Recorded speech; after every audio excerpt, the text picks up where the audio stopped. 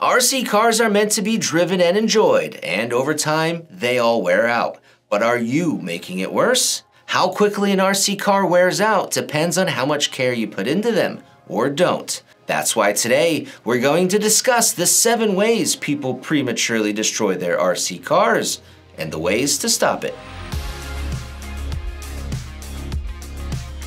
We all love driving RC, but there is one place that you should never drive it. That is underwater. Now this may surprise some people because most ready-to-run vehicles available right now are advertised as being waterproof in some way. But being waterproof is not the same as being submersible underwater. Now when an RC car is advertised as being waterproof, splash-proof, or something along those lines, it's usually a reference to the electronics, the motor, the servo, or the speed controller. And the manufacturer is letting you know if you happen to get those expensive electronics a little wet, they won't die and they'll be okay. But if you're gonna submerge your RC car or drive it in deep water, well then that's a great way to permanently destroy those electronics. Now the electronics aren't the only items at risk of failure. All the metal parts in your car, like the screws, the hinge pins, the axles, the drive shafts, the transmission parts, and those oil lubricated bearings are at risk of corrosion, rust, and complete failure over time if not properly dealt with afterwards. Even your tires are at risk of failure in water because water will get inside the tire through the vent holes, it'll get your foam inserts wet, which will then stay wet, turn moldy, eventually break down, and destroy a perfectly good set of tires. You can remedy this by just covering up the vent holes in the wheels with some tape to prevent the water from getting inside, and then when you're done, peel that tape off. If you're enjoying this video, be sure to subscribe for more RC.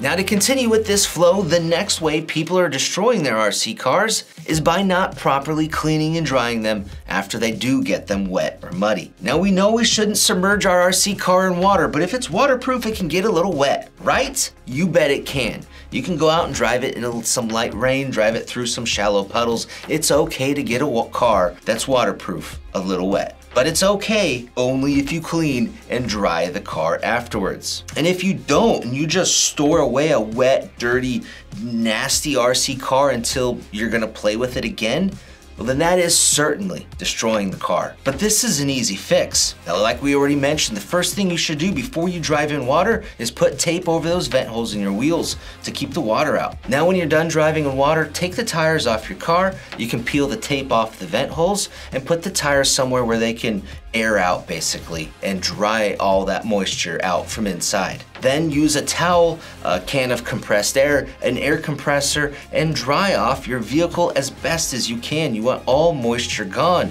You can use a little rag or a Q-tip in some of the tighter to reach spots. But do whatever you can to get your vehicle completely dry to avoid any corrosion and rust on metal parts. It's also really important to inspect some of your ball bearings after you get your vehicle wet. Some of those ball bearings may need to be clean because they've gotten gritty. Maybe they just need to be re-lubricated with some bearing specific oil. Whatever the case, it's just good to check them. And also, there are 2 bearings in your motor that are easy to forget, but those also need to be lubricated. The next way people commonly destroy their RC car is usually in the pursuit of more speed, and it's by overgearing the vehicle. Now, with electric motors, since they're a single speed, there's a fine balance between the bottom end torque to accelerate from a dead stop and the maximum top RPMs for your top speed. And the electric motor has to cover that whole range. So as soon as you start messing with your gearing and you get this balance off a little bit, it's gonna add a lot of stress and strain to your motor, to your speed controller, and it's gonna cause excessive heat and potentially destroy those items. Most motors have a temperature rating up to 160 to 170 degrees Fahrenheit. If you're hitting 170, boy, you better not go any beyond that. You can add fans to your system, you can add a heat sink to your system, or you can just try gearing back down to where it was. Whatever you have to do to keep your temperatures in the safe zone. The other really common way that people are over-gearing their vehicles and they're not even realizing it is by adding larger diameter tires to their vehicle. Essentially, those larger diameter tires have a similar effect as gearing up on your pinion gear. So if you want to use larger diameter tires, you probably are going to have to compensate for that by gearing down on your pinion gear. The best and safest way to check your temps is just to get a temp gun. These are usually inexpensive, less than $50, and it's really dang convenient. You can also do it another way, but it's a little riskier. Essentially, after you've driven your car, you put your finger on the motor. If you can leave your finger on the motor for 3 seconds, you're within the safe temperature zone. If you put your finger on that motor and immediately it burns you, it's way too hot. Use that method at your own risk. Another major way you're destroying your RC car, or more specifically the steering servo, is by not setting the endpoint adjustment, which basically limits the steering throw travel to match the mechanical throw of the car. If your servo is providing more throw than the car can provide, you're destroying that servo. Now with ready-to-run cars, the endpoint adjustments are usually already set, but it may be a good idea to double check it. If you have a ready-to-run car and you want to upgrade the servo, well then you're going to need to set those endpoints yourself after you install that servo. For RC kits that you build up from scratch, you definitely need to set that endpoints yourself. Now this is our more in-depth video on endpoint adjustments. We'll link to it down below. Check it out. Up next is a sure way to destroy your RC car, and that's by using it with a bound drivetrain, meaning your drivetrain has a lot of friction or resistance in it and it's not rolling smoothly. And all that resistance is extra work for your motor and your speed control, adding stress and strain and more heat. But you can prevent this. Once in a while, it's a great idea to remove the motor or engine from your vehicle and give the drivetrain a spin. Does it roll freely or is it bound up? Sometimes the issue with the bound drivetrain has to do with just the gear mesh being way too tight. But if you've already taken out the motor at this point, you're not going to be able to determine that. But other issues could be a seized ball bearing. You may have drivetrain parts that are worn out. Maybe the binding is coming from other drivetrain parts that are bent or broken inside. Maybe it's just coming from debris after you just drove in a field and you've got weeds and grass and just junk wrapped into your drivetrain. All of those things could be causing the issue. But whatever the case,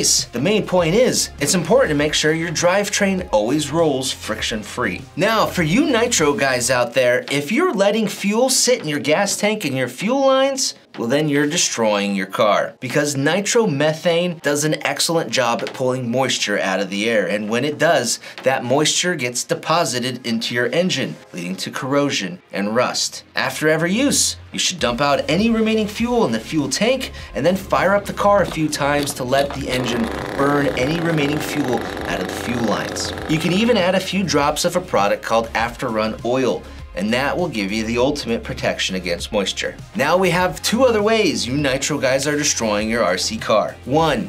Using dirty air filters is a quick way to get dirt and grime inside your carburetor and inside the engine. Use a fresh and clean air filter every time you drive. 2. Using ripped exhaust gaskets is going to provide a terrible tune on your engine. Those gaskets need to be replaced regularly with fresh, brand new gaskets. Last but not least is the 7th way you're destroying your RC car, and it's by not giving it regular service maintenance. RC cars are just like real cars or dirt bikes or even a bicycle. They need to be maintained and serviced regularly. It could be after so many hours of use, maybe it's after a few months, maybe every quarter, whatever the case. If you aren't doing the following, you're slowly destroying your RC car. Regular servicing includes removing the motor and engine to ensure the drivetrain is smooth.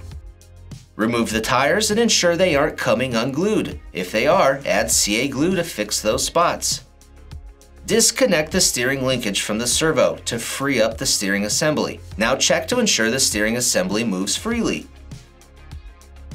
If it's bound, it needs attention. If it's not, reattach the linkage to the servo. Now remove the shocks from the vehicle and lift the suspension arms up and down to ensure they move freely under their own weight. If they do not, they are bound up and they need attention. We made an entire video on suspension binding, and we'll link to it down below. Next, with the shocks loose, give them a feel. Does it feel like they need oil? Because this would be a good time to top them up. And then when you're done with the shocks, you can reinstall everything you took off back onto the car, and then give it a final shakedown. Go through the screws, make sure they're not backing out and they're still tight, and the nuts too, that they're not backing out and they're tight. The wheel nuts, always, give those a final good turn, and once you put the motor or engine back in, give that gear mesh a good feel to ensure it's nice and smooth and not bound up. Now the final thing to examine are the differentials. Over time, the differential fluid inside breaks down because of heat and needs to be refilled. Differentials that lack the fluid, they spin really easily, too easily. Differentials with a proper amount of diff fluid inside have some resistance to them, and that's how you want the diffs. So as the vehicle owner, it's just something you're gonna have to pay attention to,